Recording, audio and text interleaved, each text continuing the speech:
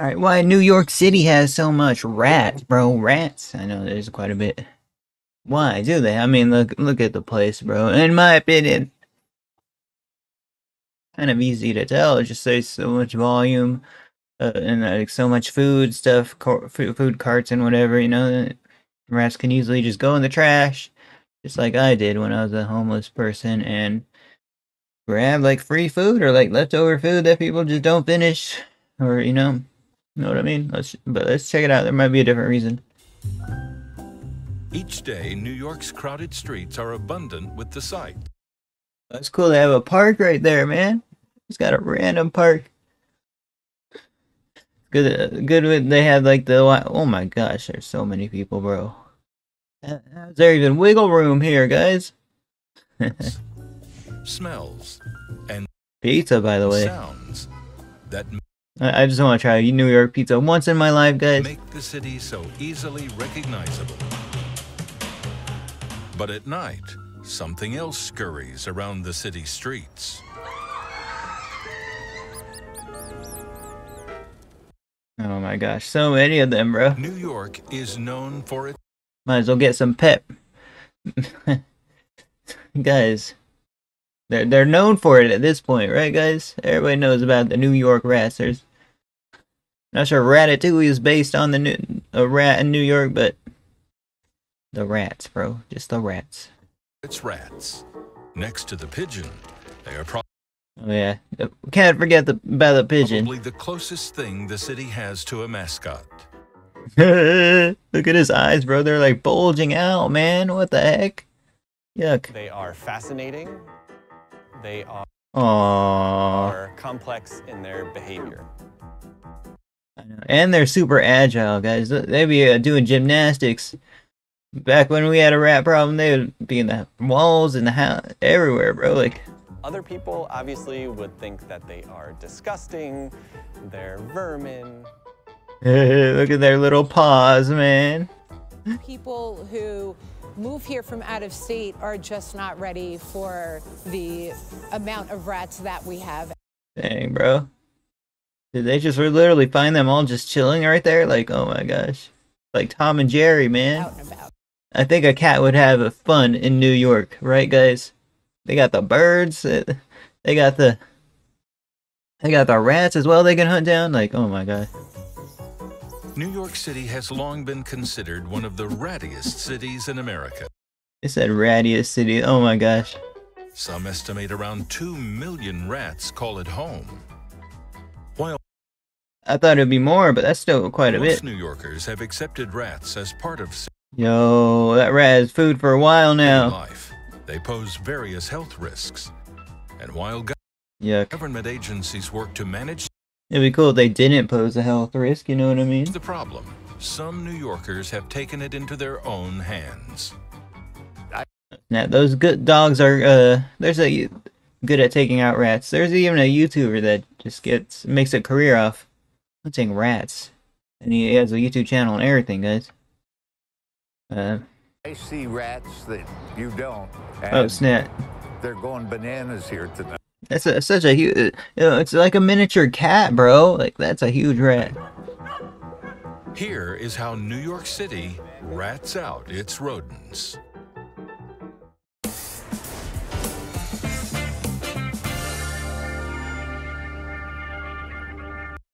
Cheddar News, guys. They got like nearly 1 mil subs. Not sure if there's just a YouTube channel or like actual like television plays, but Rats have been here since the city was founded. Rats have lived in the city. Rats have survived in the city by the law of large numbers. yeah, man, it looks like they're not going anywhere. Our dogs are distant cousins of rats. Richard Reynolds and his team of rat hunting canines have prowled the streets of New York City for nearly 30 years. The dogs are trained to dispatch rats. They have jobs that they do. There are catch dogs that stand out away from the action and wait for rats to run. Then you have the push dogs that go into trash bags and other places and make the rats bolt to the catch dogs. This dog right here, Rommel, he's a Yog Terrier. Oh my gosh, bro. Look at him. Basically, what this dog He's doing his job, man. These little, they're not even that big of a dog, but they're just doing their job. does in the group is he sniffs him out, and he kind of like sets him up so the other dogs can knock him down, so to speak. Well, you're going to see Yeah, guys, this guy's straight up climbing the fence. what looks like mayhem. It's actually very controlled mayhem and very well planned mayhem. Camera with me. Give me a camera. I need a camera over here. Over here. Right there. You guys ready? Here we go. Here we go. Party. Straight up just put that dog in the trash can. Man, that dog be hopefully earning some extra treats for this, right, guys? In New York City, So many. Look at their tails, bro. It looks like a rubber band or that something. we see is the Rattus norvegicus, commonly referred to as the Norway rat, but probably more accurately referred to as the brown rat. These brown rats made their New York City debut in the mid-1700s. Oh my gosh. They even get applause here. As ships would set sail for the colonies, rats would stow away on board and find a home in the New World. What has made them so successful in New York City is that there's always been a dense population of people that have provided food and water for them. And given Dang, bro. Some are even feeding them. those essential needs for survival, they have done very well. Rats are nothing short of adaptable. They can survive on Hey, bro. They're leaving out like little bowls, like you know you would for a stray cat or something. just 1 ounce of food and water each day. Dang, that's it? What the heck? No way, man. They also reproduce quickly, with the average gestation period Dang, bro. They're like upgraded termites or whatever. I mean, roaches, guys. A lot bigger. lasting from These things seem to be a huge pest, man. 21 to 23 days. A female rat births around 8 pups in a single litter.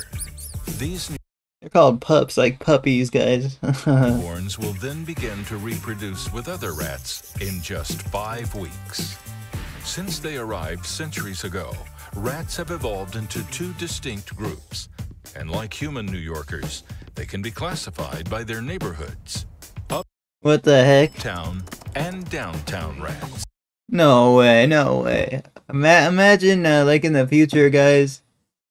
They develop their own ecosystem. They actually look like this, guys. Like, you know, we're so advanced that we're like more advanced than them, but they also evolved, and they have stuff like this. They would actually have tattoos and like clothing and stuff. Like, that'd be so interesting.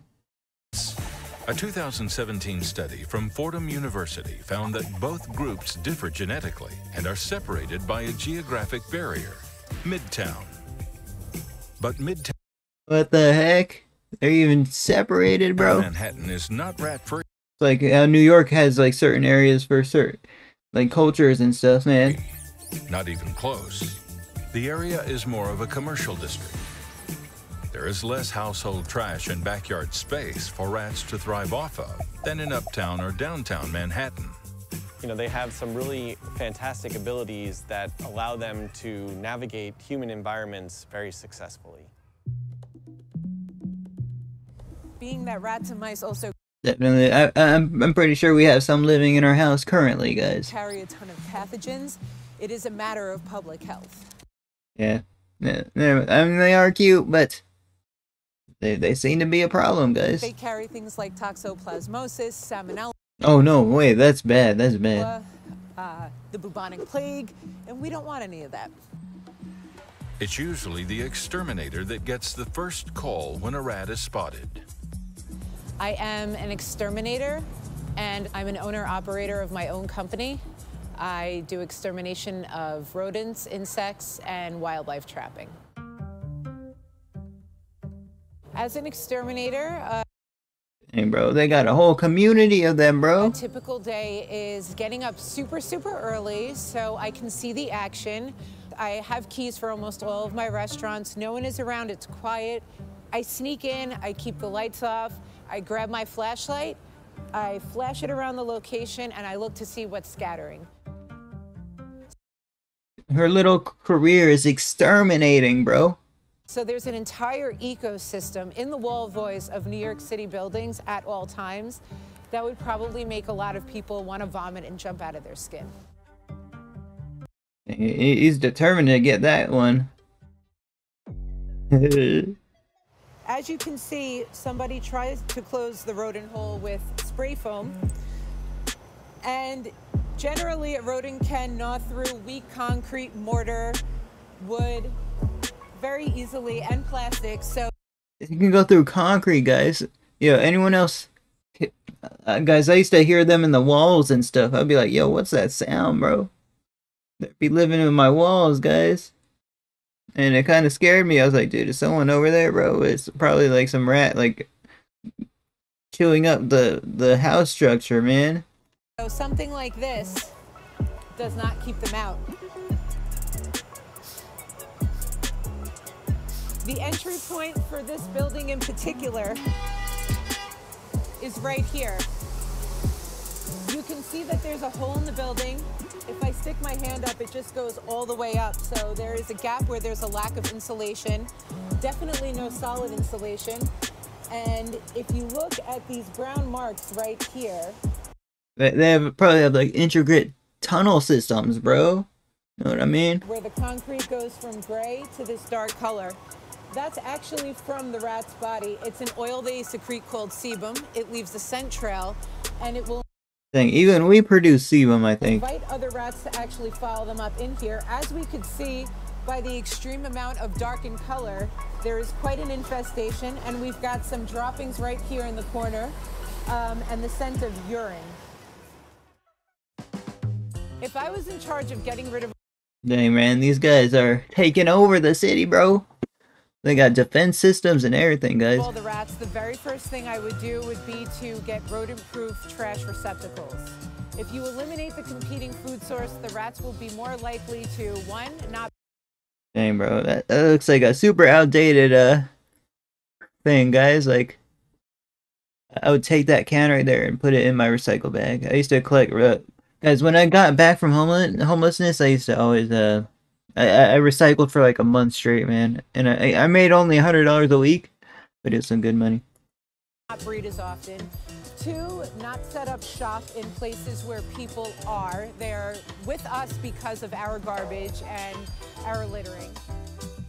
In the summer of 2017, the city launched a $32 million citywide initiative to reduce the rat population in 3 target areas by 70%. The city installed 336 big belly solar compactors with no accessible entryway for the rats. That's good, that's good. Guys, we should have that where I live, man.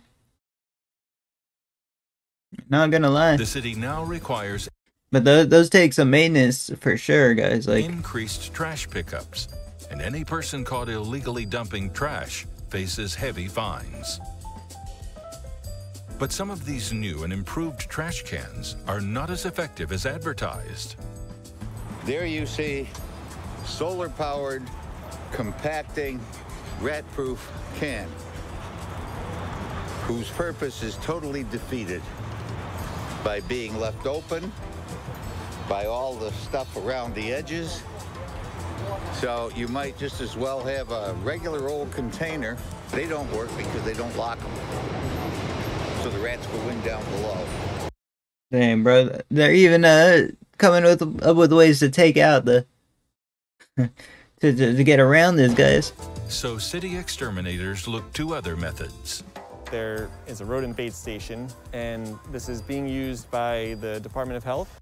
Guys, I see these everywhere where I live, guys. Like, when I was homeless, I'd always see these guys all the time, bro. Because I would be always around buildings and stuff, like, you know, just walking around buildings and getting it in between places. And, yeah, I'd see these everywhere, guys.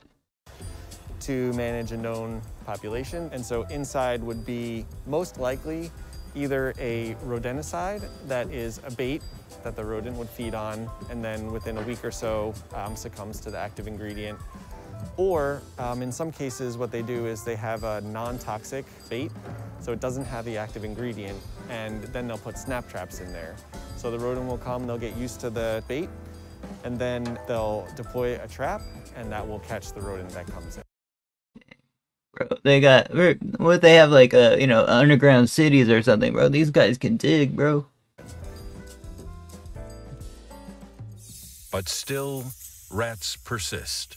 And You know what I mean? Look at all of them, bro.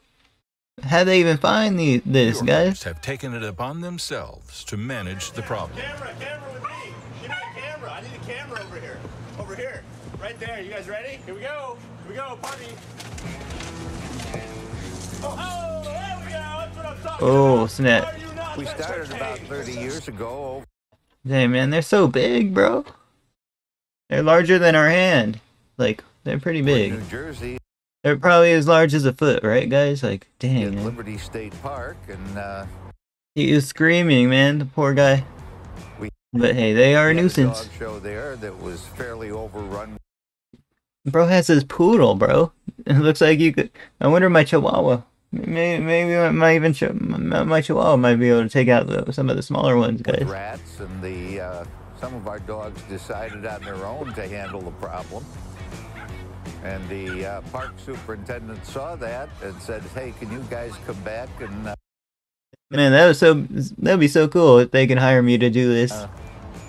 make it a regular thing?" And Rats was born. Any dog will catch a rat. Any dog will kill a rat. The terriers do it faster and better than the other breeds, and they endure. They have So just a mid-sized dog, basically.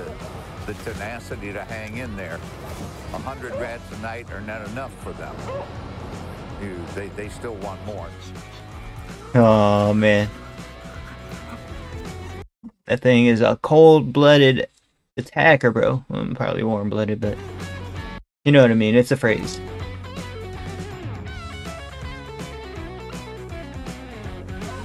We're not really having an effect on the rat population in New York. We do it for the dogs first, for the enrichment, for the fulfillment of the dog's DNA. We're helping the community out secondary to it, which is good. But you're never going to control a rat population in New York City. It's a never-ending thing. I know, right? There's probably more made than they all hunted. They reproduce more than they in total hunted. But hey, it helps the health of the dog, though. So. From traps to improving sanitation to hunting dogs, people are always coming up with ways to wage war on the city's rats. Exterminators, researchers, and city I'm sure somebody with a pet rat would not like this, guys, but hey, they seem to be, bad for officials alike urge New Yorkers to be vigilant in doing their part. The only thing that's ever going to reduce rats to a manageable level is to clean up. If you remove the food supply, the rats go away. Plain and simple. It's important that we consider we want to manage the problem, but the problem didn't start in one day. The problem started over time as rodents were attracted to an area for food. Hey, bro. And so now He's got a nice little tunnel right there, guys. Not gonna lie. we have to take that time to manage the population effectively. Otherwise, we're not going to be able to eliminate the problem from a site. Yo, Tayzani commented, yo. I wonder if he still uploads. You know who I am? Hey. I wish this video had more views, but yeah, he kind of uploads kind of often. Really though. He said only 2 million, that's less than the human population. That is. We had a bad rat problem here at my house. One day I saw a rat kill another rat. What the heck? But my son had a great solution. We got a cat. And his profile picture is the cat. Within the first night they booked it, the mere cat. The presence of a cat terrified them. They ran rapid through my house for more than a year. And one day we're gone. I was in New York in November down Manhattan. I've never seen so much trash thrown out on the side. I'd say fixing the trash problem would definitely help. Yeah, but what if they try to break into, like, businesses and stuff? I don't know, guys. But yeah, probably. Alright, guys. Thank you for watching. Like, comment, subscribe, and I'll see you guys next one. Check out Cheddar in the description. Cheddar, as in, like, rats like cheese. Later, guys.